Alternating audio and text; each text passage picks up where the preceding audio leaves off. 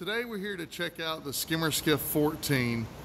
One of our number one questions is, what is the difference between a rolled deck and a finished deck? So today we're putting together this video so you can see for yourself. We'll start with the finished deck.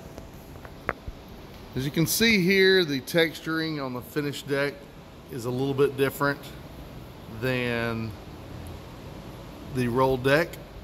They both provide great slip resistance. The biggest thing is the built-in flush mount compartments.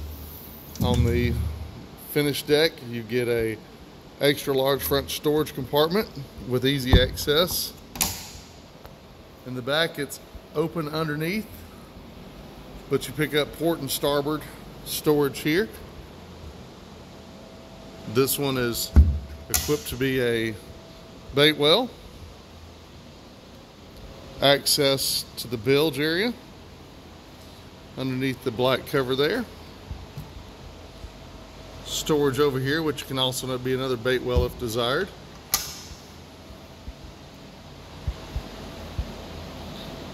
Then on the rolled deck, we can install rear storage through a surface mount hatch. Again, you'll see the rear hatch for bilge access. You can have more of this wing style center support on the roll deck, or we can do an opening similar to the finished deck here. In the front, you'll have open underneath access.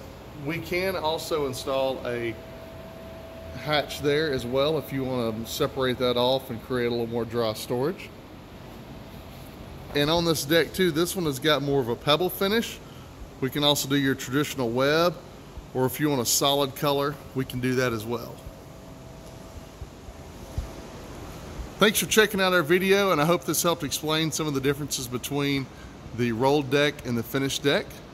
If you have any questions, please contact us, 865-233-3330, or find us online, bigfranksoutdoors.com.